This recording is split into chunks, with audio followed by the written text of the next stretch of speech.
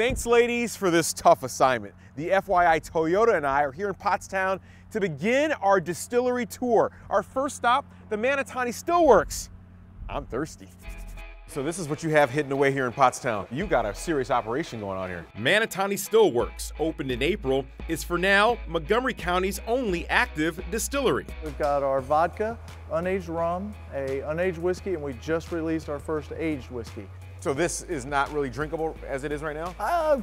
You could, but it's coming off the still at about 150 proof right now. It might be a little strong for you. The still removes what's called the heads and tails to get to the heart, which is what you drink. So you guys are kind of piggybacking off the whole craft beer craze. Exactly, it's almost the next evolution of that. You can even get schooled in the art of their spirits in their tasting room. We're a full service bar. Thursday nights, Friday nights, Saturday and Sunday, the place is packed. You go ahead and have this. I've got to go run and check out a couple more.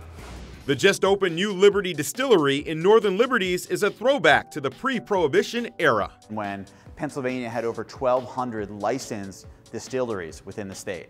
Founder Robert Castle is a pioneer in Pennsylvania's craft distilling movement. When I first actually started distilling here in Pennsylvania, it was the first licensed micro distillery. He lobbied Harrisburg to make it easier for other small distillers to operate. Since the laws were relaxed in 2012, the number of distillers has grown from 7 to 22. The New Liberty Distillery serves as the showroom for the line of stills that I designed, as well as the manufacturing point for our Kinsey whiskey. His Kinsey is a nod to the iconic brand by the same name that was made in suburban Philadelphia through the 1950s. We have one sample from 1938 of a mini bottle that we used to mimic what this product was.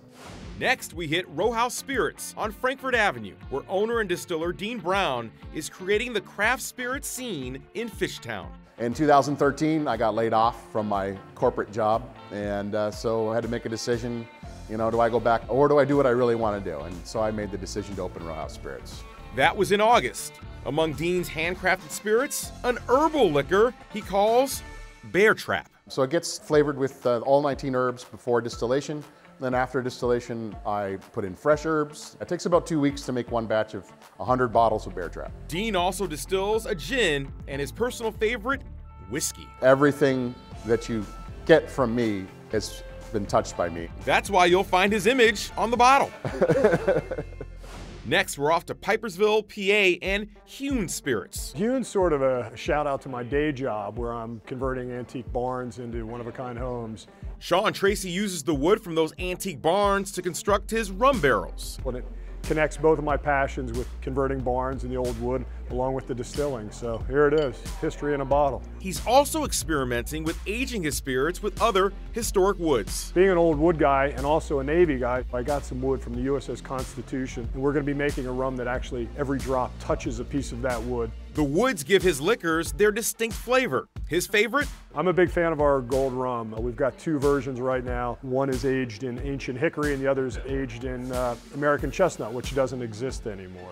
We are now crossing state lines to the Cooper River Distillery in Camden, New Jersey. This is the second legal distillery in the whole state of New Jersey since Prohibition. Realtor turned chief distiller James Yoakum brings a smoky flavor to his Petty Island rum. And we make that from scratch right here within these four walls. Barrels of bourbon and whiskey that will age for years are stacked in the back of the warehouse. That's scary, thinking I'm making it now and won't have a finished product for years. Cooper River relies on the local bar scene to sell its spirits. They say, try it with this locally made Petty's Island rum. There's an option for something local and something unique.